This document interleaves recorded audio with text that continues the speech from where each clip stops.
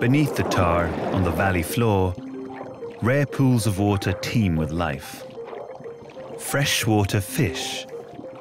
Only 3 species survive in the Al Hajar Mountains, and this one is the Oman Garra.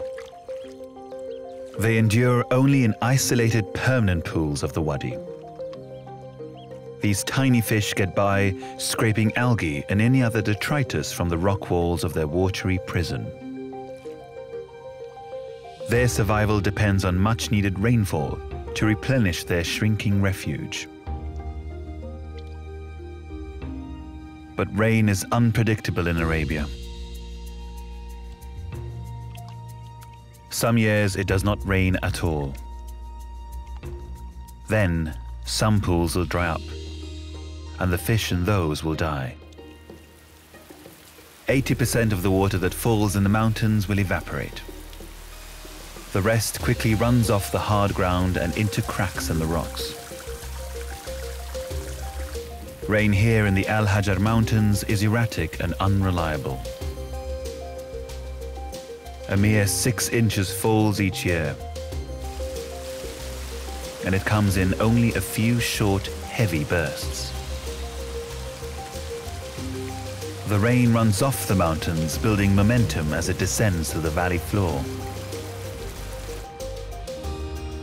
Light rain can quickly turn tranquil pools into rapids.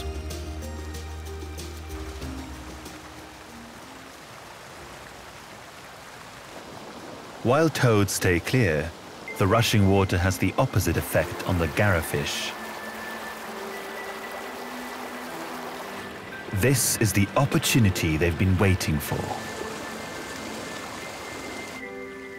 They have a mysterious, instinctive drive to always explore upstream, driven by the need to expand their territory. They take whatever opportunity they can to forge into the current. This is how the species can recolonize areas where the previous inhabitants have perished. But this is not just fish swimming upriver. These fish undertake an epic climb. Their sucker mouths, which usually scrape algae from the rocks, become anchors, securing them against the fast-flowing water.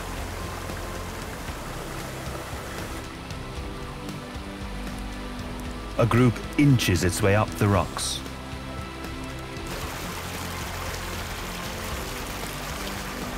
The fish must stay within the splash zone in order to breathe, but stay out of the main flow to avoid being washed back downstream.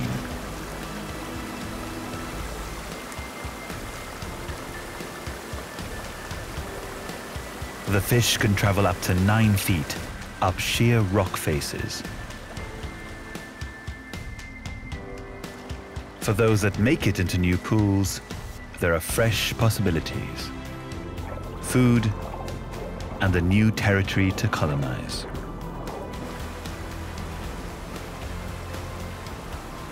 The stress of the journey is also thought to trigger their spawning behavior, to make sure every new pool is quickly populated by the pioneers.